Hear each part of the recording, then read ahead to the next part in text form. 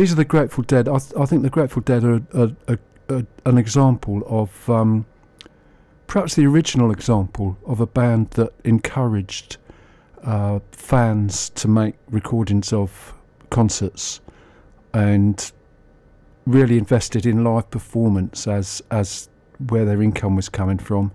And as far as the record company, a lot of their albums and tracks were sort of jam sessions, really. Very rarely did the producers get them to concentrate into an album. But this is one example of that. It's called Working Men's Dead, and this is one of the tracks.